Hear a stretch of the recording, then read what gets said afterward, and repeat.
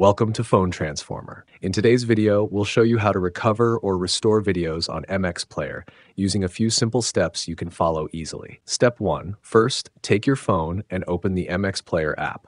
Make sure you're using the latest version to get all the updated features and improvements. Step 2. Now, within the menu, find the Me option at the bottom and click on it to open the menu. This section holds your personal settings and account details. Step 3. From the menu, scroll down and see the Settings option, and click on it to open the Settings menu. It allows you to access various features related to playback, file handling, and app configuration. Step 4.